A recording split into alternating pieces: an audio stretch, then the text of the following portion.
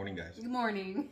It's a little later than normal for this vibe, but yeah, it's like afternoonish. No. Kind of. I mean, it's 10:30. It's like brunch time. But it's been a rough morning so far, so we've been kind of busy. Haven't had really a chance to get this done yet. No, yeah, we woke up this morning and like started hitting it right away. Yes, but also this morning woke up and some really, really bad news for me, Yeah. for everybody. Yeah. So this morning we go out and do our morning chores like we do every single day, feeding the rabbits, the dogs, cats, chickens, all that stuff. Go out to the chickens and I'm looking and there's a chicken underneath the coop just hanging out, and all the other ones are by the gate. And I look closer, go in there, and I find Speckles under the coop dead. Yeah. Speckles is my favorite chicken. That's the one that plucked my eye. And yeah, and I did a vibe I think like a couple weeks ago, and that was the one that was like on my shoulder, like flew up on me. Yeah, the brown and white one. Yeah. And she was, my best friend chicken. Yeah. Your favorite. My favorite. So I'm really bummed out about that because she was so nice. She always jumped up on me, like Roxanne said. She was the first one to ever come up here, let me pet her and hang out. She would be no problem. I'd carry her around sometimes, and she'd be all looking around and different things. So very unfortunate. I don't know why she died.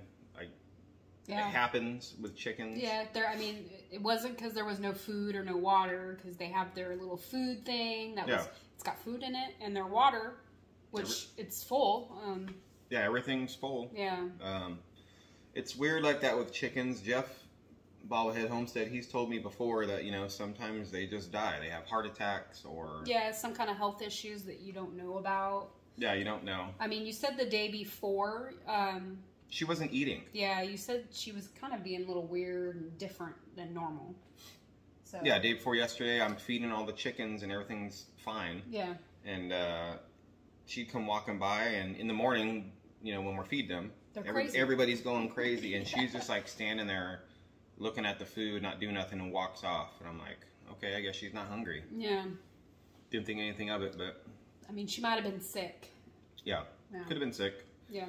And on top of that, also, a baby chick died. Yeah. At least with the baby chick, we kind of, I think, know what might have happened. A couple days ago, we went out there, and it was like really low to the ground, and it had like its wings all popped out, and it was kind of like wobbling around, but it would stay in one spot.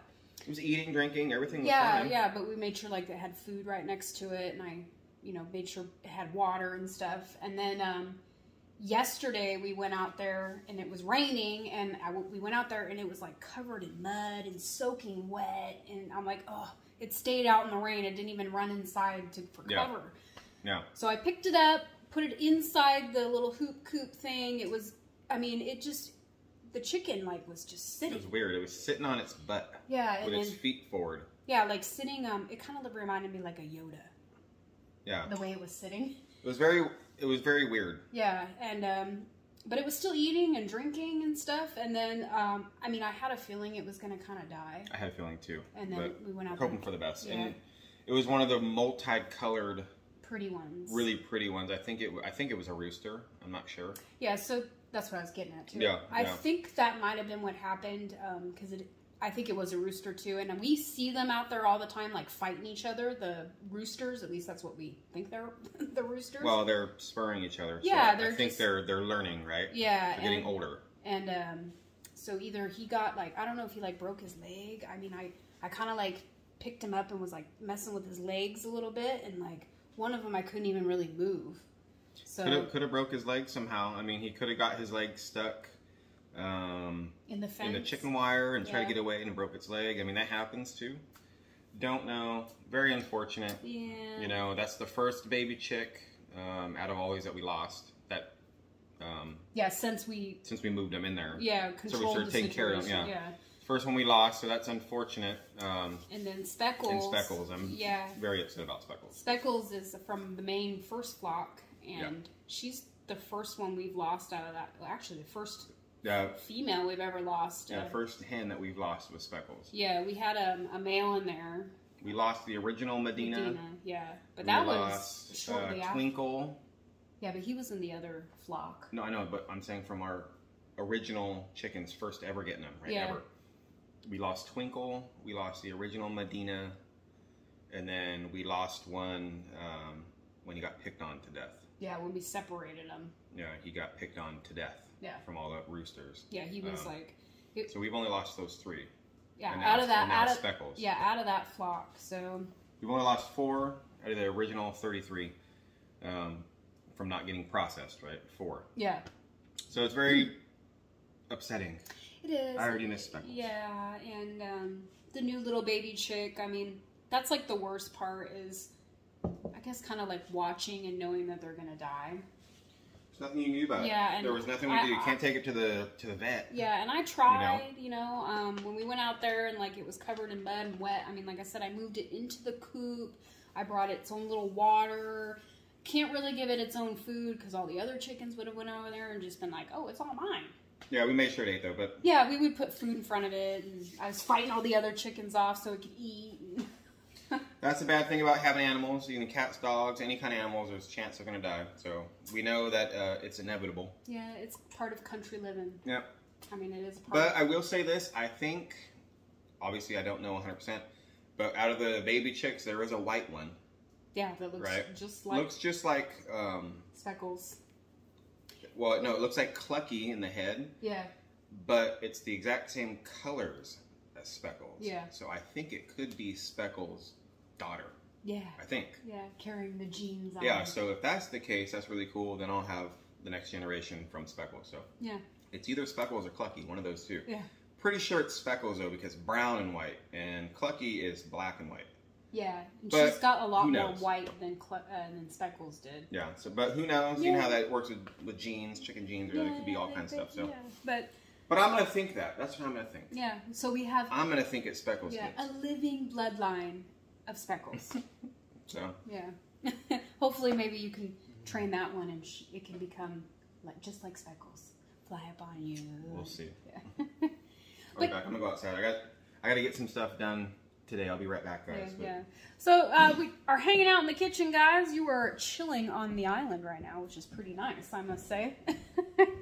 But we actually went out to our tent today. I was kind of cleaning up in here a little bit, and I'm going to actually start putting some of my stuff inside the island. I have not done that yet.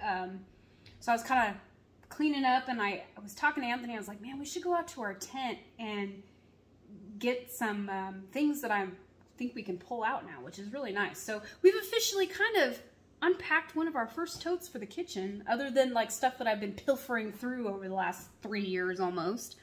But I ended up getting they're really filthy. I gotta still clean them. But I got my dinner plates out. They're Nightmare. Yeah, see, I gotta scrub these. But Nightmare Before Christmas plates. I got these as a Christmas present for my sister. This was actually a while back. And I've never really used these. I've been kind of like, savoring them so they don't get ruined or anything. But I think I'm gonna bring them out and use them in the house. We don't really have like real plates. We just have like plastic plates and stuff. And then we use a lot of paper plates. So like having a nice dinner on a nice real plate, I like that. So I dug those out. This is the main objective of why I wanted to go out to the tent today. I wanted to get my canisters out. I wanted to put my flour and my sugar, because right now I have them in 5-gallon buckets and they're just inside the laundry room. So anytime I bake, which is like almost every single week, I gotta run out to the laundry room, grab the stuff and bring it back in here, which is fine. But this is just gonna make it a little bit more convenient. That way I know I gotta grab it, fill this up, and then move on. And then I got another one here. I did have two of these like big ones like this, one for sugar and one for flour, but my other one broke. It broke during the whole move process, so that was kind of a bummer. Didn't really expect to see that when I opened that tote, but I'm sure that's not the first and the only thing I'm going to find in those totes that got broke over the years of just moving them around and having them everything in a tote. So, yep. And then I got this, my napkin holder, which is pretty cool. I forgot all about this. And then one thing that I actually kind of forgot that I had and I found it. It's kind of like shopping, guys. When you go out to your totes, like, you haven't really seen them. I've been inside the totes, but like normally if I'm like in the totes, I'm like looking for something. So I just kind of glance through really fast. But plus I had to get the ones off the bottom, which those ones we haven't really looked at. So I ended up finding my bundt cake pan, which is super cool because I think I've literally used this thing one time since I got it. My mom bought this for me like one of the last years we were in Vegas, and I think I might even have made like pineapple upside down cake in it, and that was like the only time and the only thing I've ever made in it. So I got my bundt cake back out pan. So I'm excited to use that too. So I feel like I just hit like the lottery, guys, and won all kinds of cool stuff from my own tent, you know. It was funny because we were in there and I have like a tote specifically for like all my little knick-knack things that like I had inside our house in Vegas, and you know, I have some really cool little knick-knack stuff, and we found that tote, and I almost was half tempted to drag it out and start kind of going through it and maybe putting some decor stuff in the house, but I don't have any shelves yet.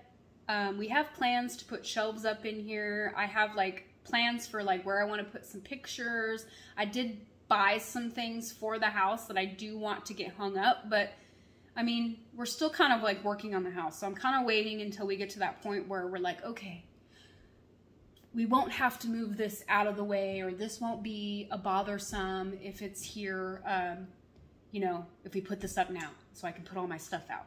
So just a little bit longer on that, and then I can, you know, start making this house kind of more homey, you know? Slowly but surely. Yeah, and so Anthony today is going to... I got computer work to do too. Yeah, he's got some computer work, so he's going to tackle this, because this really shouldn't take that long. Of course, those are our famous words we always say. True. Excuse me, whoa. But, so you guys know we got the little microwave right here. We do plan on putting a big microwave up above the stove. We just haven't bought one yet. They're really expensive. People have asked me this on my videos, like, are you guys ever going to put a microwave right here? We want to. I'll do it right now. But they're over $400. Brand new. Yeah, and... so it's like... I know. So you got other expenses. I was going to say, it's another, you know, we got to prioritize what's kind of important to us. Well, you know, we do have a microwave, so it's not like don't have a microwave. If we didn't have a microwave, then we probably really would very consider getting one for up above here right now. Yeah, but we have this little small one. Yeah. And this big giant open space, so nothing permanent. I'm just gonna make a little shelf. Yeah. Just put it. We have power up here. We're gonna have to drill a hole. Yeah, for the power for the actual microwave. Anyway. Yeah.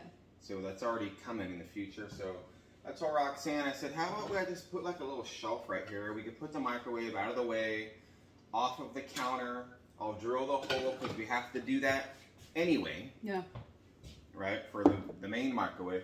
And let's just get this off of your counter to have a little bit more counter space. And she was all for it. So she's like, heck yeah, I'm down with that. Yeah. So I'm like, all right. Of course, I said, you're going to make a mess out of my kitchen. I just wiped down all the counters, no, I'm not. all the cabinets. I told her I'm not. When I drill a hole, I told her grab a towel, hold it right here. I'll drill and all the shavings will fall on the towel and you can go fluff it off outside. We'll be... I know. I'll help clean it anyway. Yeah, I know. I was just saying. Yeah. Because I scrubbed the cabinets down this morning. Yeah. Just because I keep them clean because they aren't white. Yeah. Which is one of those things that was kind of like, do we paint them white? Do we not? So. Do we have more white paint? Like. This paint. Yeah, there's some in there. Is that roller still good? Yeah, it should be still okay. It's been wrapped in that plastic. We can just paint these real quick. Oh, now we're gonna paint something. Hey, you want your kitchen to look good. I know, but you like. I mean, yeah, we can paint them. Just getting some thoughts. We got some stuff to do. I like to stay busy. Yeah. I feel really guilty at all the times when I'm just sitting in Thunderdome, like doing computer stuff and not outside working. because there is so much to do all the time, little tiny things right now, and some really big projects coming down the pipe. Yeah. Hopefully really soon we can start working on those bigger projects. Yeah. I mean, Got some stuff outside. We got a whole front deck and room we got to build. We got fencing to do still. Yeah, it's so funny, much stuff. Real quick, because I seen on the last Vibe, somebody was asking, you guys should build a deck across the whole front so you guys can hang out front and drink your coffee and look at that view. Yes. I know. That is our plan. But just like everything else, you know, things cost money and take time. So we're trying to... But the front, though, it's not going to be a deck. You guys have to wait. We're doing something a little different. Yeah. You guys know we are going to screen it in a little stuff, but we have some plans we've been looking at on how we want to do it and what we want out in the front. Yeah. So it's not, so it looks nice. Obviously, it's got to match the flow and the feng shui of everything kind of thing. Yeah, and then we have plans for the back deck still, because that's not complete. No. If you guys didn't know that, it's not done. No, but we were, I mean, once the deck was walkable, there's still no railings on it, which is, yeah, and the whole... At first, I was very worried about it because it's high and it's kind of unsafe. Yeah. I'm not going to lie. Yeah. You know, no railing, but... But I was going to say, is part of the reason why we even built the deck to begin with, when we did, was because we needed the laundry room. Yeah. Because we needed a place for the hot water so we could start running the water in the house. Yeah. We need a centralized area for that. Yeah. So we had to get it done. Yeah, so I was like, well, we probably should build a laundry room. And that's why the deck wasn't completely done, if you guys remember, for a while. And then one day we were like, we're going to just finish it. We have all the wood. Might as well do it. Might as well do it. So we did. And then it's still not done. But like you said, it's fine. Yeah, I mean, we have materials to get it done. Yeah, we bought all the material to finish it. So that's one of those things that's on our list now. So it takes doing all this, guys, like, and a lot of you guys have been watching us since Vegas, so you guys understand this. Yeah. I mean, maybe some people that haven't watched all those old videos from the beginning till now. But doing all of this that we've done, that Melanie and Gary's done, you know, on this property, it's taken a lot of time, as you guys know. Well, and because we moved here, as you guys know, and this was forest. Yeah. Nothing here. No power here. No water. I mean, none of the land was cleared. You guys know, nothing was here. Zero. There was a little tiny cleared spot where the campground is, and that's that. That's all that was here. Yeah. And so to do things, to build a big area like this that we're doing, it takes a lot of time, and we want to get everything done like right now. It's just not feasible in life for anybody, unless you're rich. Well, I was gonna say, and you just pay somebody to do it. Go over to do that. Yeah, you can get things. You can have a whole homestead built in 6 months with a log cabin and a waterfall and whatever you want. Hunting lodge, 6 months. Well, this. Yeah, you have to have tons of this. I was just gonna say, for us, it's a lot of the physical labor of everything. We can buy the materials all day long, but most of them. Yeah, I'm just saying in general speaking. Yeah, but then it's just Roxanne and us doing it. Yeah, and then it's like Roxanne and me doing it. Yeah, so just us. Just gotta. I was just telling Anthony, you gotta do a work-life balance, right? I think we do really good at that. Yeah. Personally, well, I think we do. Yeah, it was funny because I was in here cleaning the cabinets, and Anthony, I was talking to him about the canister things, and he's like, "Well, let's go out to the tent and get it right now." I'm like, "Well, hold up, I'm cleaning these cabinets right now. It's all about time management, okay?" I'm like, "All right, well, this is a priority for me right now." Yeah. So I started cleaning something. Yeah. And then I finished that, and then we went out to the tent, and I said, "See, it's off our list now." Well, I'm glad you found these though, because now you don't have to use these 5-gallon buckets every time now. Yeah, no, I was. Because that's gonna be flour, I'm assuming. This one. You already showed them. Yeah, I already talked about those. The smaller one you're gonna use what? Probably for sugar right now. Sugar. It's fine with me. Yeah. Flour. Yeah. And then see, once we move this, that's why I'm thinking about that. I was like, where are you gonna put these? I'm gonna put the bread maker over there. Yeah, whatever you want. Yeah, put it right here. Yeah, whatever. I'm gonna make another loaf of bread today. Yes, you do. All right. Well, we got things to do. Yep. I'm trying to stay positive about Speckles, guys, as you can tell, but it is what it is. But I mean, it is what it is. I mean, trying to stay positive. Yeah, thankfully it wasn't like a vicious attack and we lost all of our flock or anything like that. Still good vibes, guys. Oh, yeah. Good vibes. Yep, today's Thursday. Tomorrow's Friday. That's Last Friday of summer. Yep. Oh, yeah, and we are going somewhere tomorrow for this weekend. gonna be nice. Yeah. So, yeah. but you guys know. Yep, we got plans this weekend. Got plans this weekend. We're gonna end the summer with one last hurrah. Kind of, yeah. Thanks for being here, guys. Yes. Stay safe, stay motivated. Have a great day. Positive vibes your direction. And we'll see you guys all tomorrow. Bye.